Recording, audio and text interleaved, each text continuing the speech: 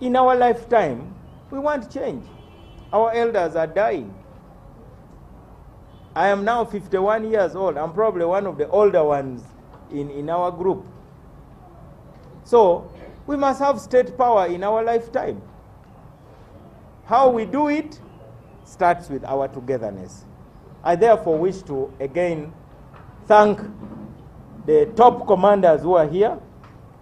Honorable Muwanga Kivumbi, who I hope you know what you were saying when you just woke up and said, I am going to support fully, even financially, this reunion.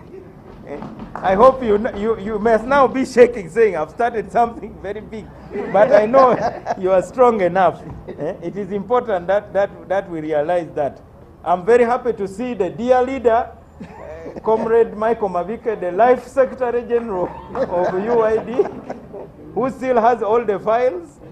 I'm also very pleased to see another great leader, the Honorable Yandro Komakech, the perennial president of UID. So we may not be young, but we are still Democrats, and the struggle is still our life. Thank you very much.